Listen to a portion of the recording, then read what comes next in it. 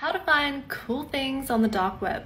Go to torproject.org and then download the right Tor browser for your operating system. There are actual search engines that you can use on Tor.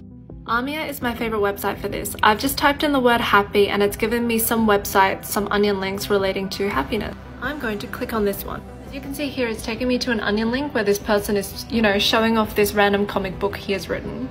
My second favorite method is by using another website called Torch. I'm going to type in the word cooking. Now you can see there's like search results for cooking, restaurants, college cooking, etc. The last website is TorTaxi. TorTaxi gives you links to various websites and they have different sections. For example, this is news section that you can read news on. What you do on the dark web is under your own discretion, but I do recommend that you are careful in what you do, what links you click and what you download. I do everything on the dark web inside a virtual machine.